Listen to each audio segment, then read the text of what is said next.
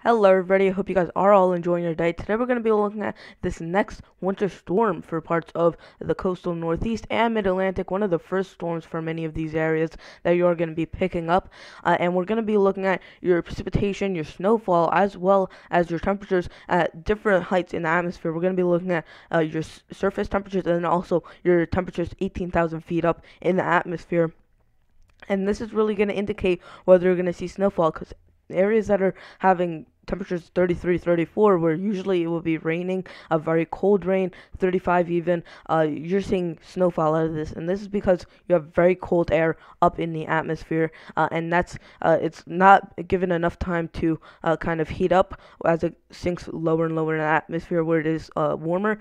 So it is allowing that snowfall to kind of stay, and even though it might not stick, it'll still fall, and some of it will stick. Really, the intensity, if you have enough intensity, any snow will stick. It doesn't really matter your temperature, and it will stick pretty much if you have that correct intensity. So we are starting off with the National Weather Service, and we start off west to east. We have winter storm warnings and winter weather advisories, and that's over parts of the northwestern United States. You have the system that's coming out in off the Pacific, and that's going to be bringing in all those advisories and warnings.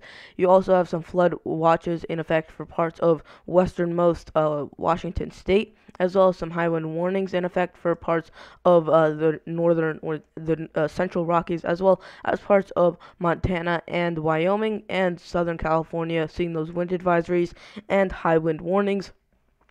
Also, we have some winter weather advisories over parts of the central Rockies in Colorado, and then also the northern UP of Michigan, and also for parts of the mid-Atlantic. You are all seeing winter weather advisories, and that's pretty much it with the National Weather Service. We don't have a lot going on the National Weather Service page right now. I think they will add a little bit more advisories and potentially even a warning or two, probably in West Virginia or Western Virginia, where you could pick up over 6 inches of snowfall, which we'll get into right now. So we're going to look at the European model, and we're going to look at different views of this. So here, starting off with your mid-Atlantic view, we're going to continue this all the way until this precipitation starts. And you see, we have this precipitation. It's going to really engulf much of this area. If we continue this forward a little bit, you see it engulfs much of this area. And this is Gulf moisture that's being pulled up north, and that's going to be allowing the system to grow.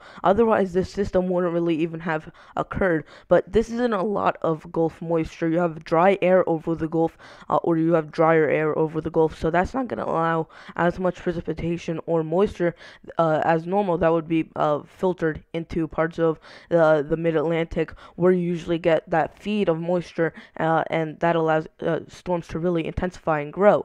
So you see, this is pretty much the only moisture you get from the Gulf, and you see we have snowfall now breaking out around Tuesday mid-afternoon into really the late morning. You're seeing that snowfall coming in over parts of Kentucky into West Virginia, and some icing over parts of Virginia and North Carolina as well. That ice won't really accumulate to too much.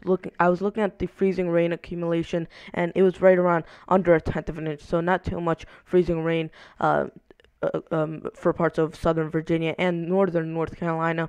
Now, this is all according to the European model. Really, models have a really good handle as we get into this area. Where they don't have a good handle is once you get into the coastal northeast, and that's always happens pretty much.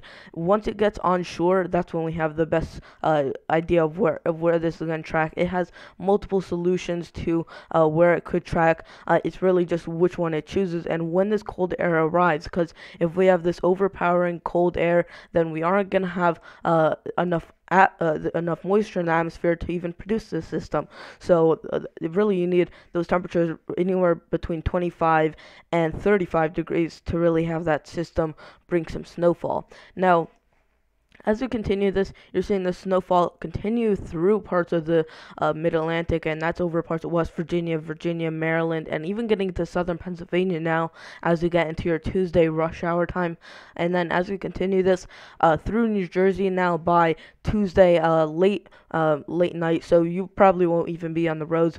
This is the time people go to sleep. And as we continue this, see the rain really just overtakes here as this warmer air starts to infiltrate. Now, we're going to look at the northeast. So as we continue this, you see we're going to catch up here. So you're seeing the snow start to break out over southern New England, and as we continue this, snow hits Boston for a couple hours, then dissipates, and then you're just seeing it over southern Massachusetts and Rhode Island, and then it moves out into Maine, where you could see a little bit of lake effect and some snowfall from the system.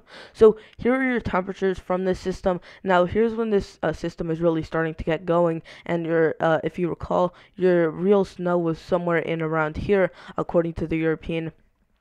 And your temperatures here are ranging from about 34 degrees to some mountaintops closer into the teens and lower 20s.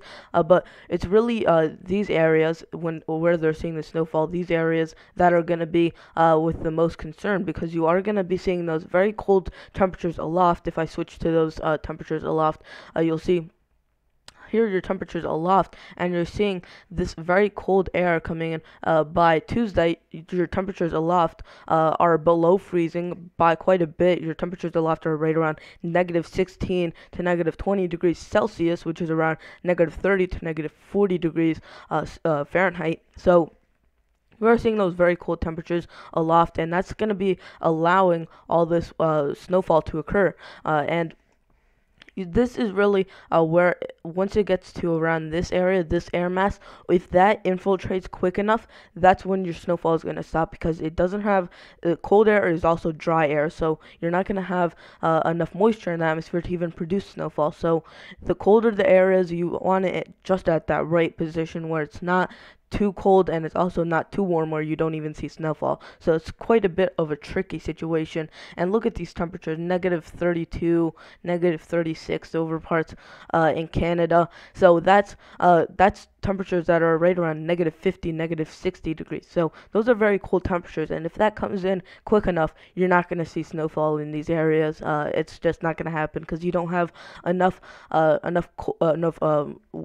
warmer, moist air in the atmosphere. You also need that warm, moist air to allow this precipitation to come in. So here's the snowfall totals over the Mid-Atlantic here, and you're seeing about 3 to 5 inches, and that's really over parts of West Virginia, Kentucky, into Virginia, as well as Maryland. You're all seeing about 3 to 5 inches. And once you get into parts of the Northeast, I'll switch to the view now. Here's the Northeast. This is really the only area that's going to be seeing major impacts. Also, parts of Maine and northern New England will also see some impacts. But this is going to be the real area that has the threat for seeing a lot of snowfall, but also doesn't look to see a lot of snowfall. And you're only going to pick up, according to the European, around an inch of snowfall. So this really isn't a big snowstorm. And I just wanted to show you an example of one of the models that are pushing this system so far south that it doesn't even that cold air coming in so fast that it doesn't even have this system doesn't even have time to develop. You see, this is the NAM3CAM model. We're not gonna go in depth with this, but you see, once it hits about New Jersey, it just goes offshore, because this cold air, the boundary with this cold air is right around here by this point. So this low pressure system right around here can't move in through there, so it has to ride up along the coast, and that's not going to allow areas in this area to really see that much snowfall out of this system. So here we go into my forecast, and this is going to show you the storm track and all that.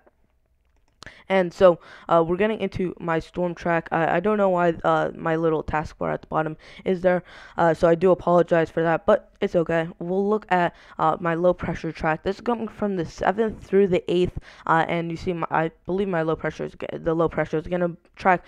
Currently, you have a low pressure system that's right around northern Missouri, but that's at the higher heights in the atmosphere, so that's not really at the surface. You're not seeing any precipitation. Once it hits about the Kentucky area, and it's meeting up with that Gulf moisture, that's when you're going to see that low pressure really start to take off and bring some moisture. Now, here is my coating to an inch layer, and this is where you're going to be seeing under an inch of snowfall, and this is over a good area from parts of Tennessee, North Carolina, really the Appalachian areas of those, the mountainous areas of those states, and then through parts of the central Appalachians, through the Ohio Valley, parts of the eastern Ohio Valley, and into much of the Northeast, seeing under an inch of snowfall at least. Now here's where you're going to be seeing 1 to 3 inches, and I believe This is going to be over southern Massachusetts and into southern Rhode Island, as well as parts of Ohio, Pennsylvania, Maryland, and into much of West Virginia, and a little bit of Kentucky and Virginia as well, where you could be picking up 1 to 3 inches of snowfall. Here is your next area where you're going to be picking up around 3 to 6 inches, and I believe that's going to be over southern Pennsylvania, western Maryland, and into the central portions of West Virginia. So here is my rainfall forecast added on. You're really not going to see too much in the form of rainfall. This precipitation is so limited from the Gulf that it's going to move up so fast that it's going to meet with that cool air in time that it's going to be mainly snowfall out of this system. So that is going to do with this video. Please consider liking the video, subscribing, and turning on notifications so you never miss a video when I upload. Anyways, guys, that was Eli the Weather Guy, and I'll see you guys in the next video. Goodbye.